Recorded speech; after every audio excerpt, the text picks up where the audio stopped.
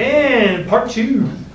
Coming up. Okay. It'll be like part 4, if that's okay. Oh, that's right. Sorry. Part, yeah, cut it out. Editor, Katie Wright. Oh, yes. Welcome back to the You mean Stephanie? Oops. I said Katie. Yes, Stephanie Wright is my editor on this. Very good.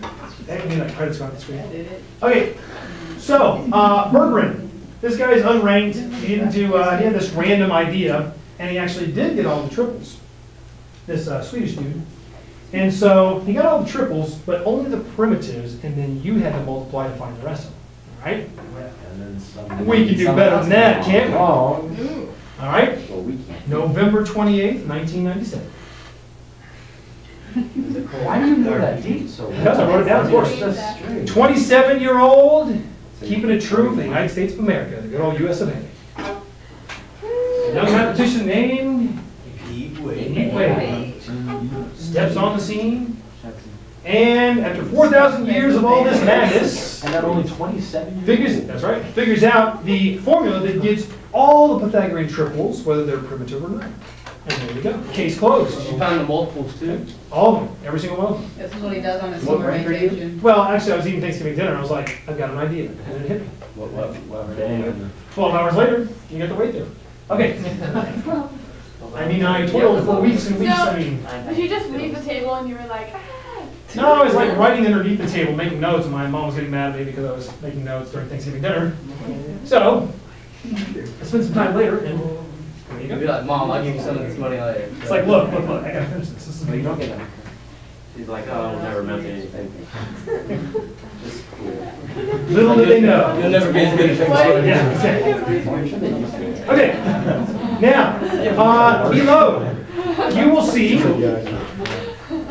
a list of the first 50 Pythagorean triples right there. And just read like a book from left to right. Okay? Those are the first 50. Now, once you get past those first 50 triples, guess what kind of numbers we get into after this one right here? Very large. Then we start getting into the triple digit numbers, exactly. So this is all the ones with 1 or 2 digits right here. Okay, the first 50. Exactly 50. All right, exactly 50. How about that? Isn't that interesting? All right, so now if you notice how they're ranked though, if you read it from left to right, how are these ranked? Smallest to biggest by the A term, B term, or C term? See? No. Yeah, the A term actually will skip back some, so that's why it's so hard to do a pattern. It's like you're going and you skip back and you're going to skip back. So it turns out that the C term is how these are ranked, how they're usually ranked. Okay, so that's the smallest C you can get in the Pythagorean triple, like this one, all the way down to there. Right? So that's that. Now, the ones that are in bold are the whats? Those are primitive Pythagorean triples. Okay? Those are the ones where their greatest common factor is 1. So they've not been multiplied by anything. They're just naturally occurring primitive triples. Okay? And that's all those. All right? Oh, looks like you're only 27. Okay, so let's turn over the back. How the old days. Okay, so how do we crack the case? All right, on the back page, do you notice what kind of triples are in the first column? All the primitives. Do you notice what's in column 2? Every other one. Yeah, the second column are all those doubles. What they are. Okay? And the third column are all those triples. And you just rank them by, here are the primitives, here are the doubles, here are the triples, here are the quadruples. And a lot of people try to do it this way and try to get a pattern. The only problem is you can't get it. You go from 3 to 5, okay, that's up 2. Then you go up 3, now you're going back 1. How do I make a pattern out of that? Okay? So let's go to the breakthrough, shall we? Go to the mind of Pete Wade. That's right. Let's go to the mind of Pete Wade and see what happens next.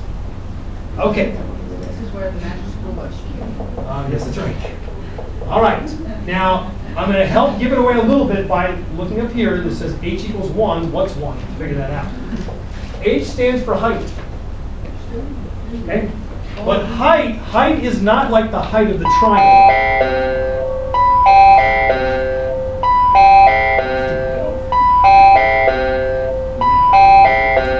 No, so it's really not on YouTube. Sorry, guys. You can't hear anything. Okay. Now, the height is not like the height of the triangle. It's a word that my dad and I came up with to describe this when we wrote the paper. All right? So here's what the height is. Do you see anything in this first column that is 1? But it has to do with the number 1. Where is there a 1? They're all multiple. Yeah. Third and second. Oh, the last one, the last two, it's -1. Okay? The distance between the B and C term, that is called the height of a triple. Right there. And that's what the pattern is. Okay? Putting them together by C minus B. So height is just C term minus B term is what that is. So you note that in. Okay? So if you categorize them by the distance between the B and the C term, now look over here. Does this go in a nice pattern here? Yeah. Up by 2, up by 2, up over right there. Very nice. And in this column, they go up by an even amount. This column as well. Same thing. Very nice. Very good. Right? And actually, the 8, 15, 17, that was the breakthrough because I had read it in a book. And I thought, I've never seen an 8, 15, 17. That's actually a triple, so I was doing it in my head. I was like, ooh, it actually works. And then, for some reason, I don't know why, when I thought of the 6, 8, 10 and the 10, 24, 26 and the fact that they're all gap 2 right there, and said, forget about all this business, let's link it together by row, and sure enough. Now it gets a lot more complicated than that. That's just the tip of the iceberg. And we won't go too far with it because it'll be mind-boggling, but that's where it started right there. So if you group them by heights, and you can see that the 1s are all primitives, every one of them. And the 2s are every other one. 3, 4, 5, 6, 7 can never be primitives. They're only the multiples that create those, and that's it. Okay? And then the 8s are kind of spotty, the 9s are crazy. The 144 gap is insane. The 288 gap is just crazy. And you have all these weird patterns out there, and you have to try to link them all together with one gigantic formula. That's the hard one. Okay? What we got? 12 hours later. All right? So, here's the scoop. There's a little snippet, actually, of the publication of the Wade theorem right there. That's page 104 right there, as a matter of fact. Very complex stuff. You'll need a little bit of college math before you can get into that right there.